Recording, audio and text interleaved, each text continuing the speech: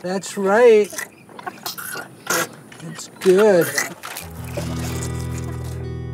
We met the last 3 northern white rhinos in existence. They have 3 armed guards that follow them around and make sure the poachers don't kill them. So they have to have 24-hour security? Yes. Do you think people would come in here to try to take their horn? Yeah, as we know that poaching is still a serious challenge.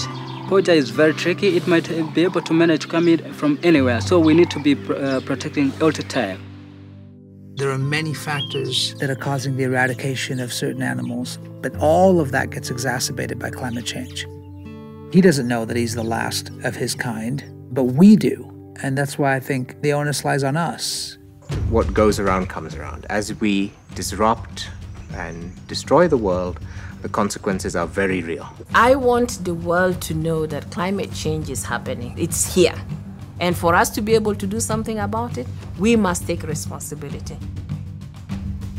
It's not enough to sort of like feel bad about it or feel like, oh, I feel really emotional about that, or I feel really like sad that that animal is going to become extinct. I think what we have to do is ask for innovation around carbon emissions. We have to demand it, what we do in terms of our carbon emissions. That affects our future and the future of the animals that roam these plains.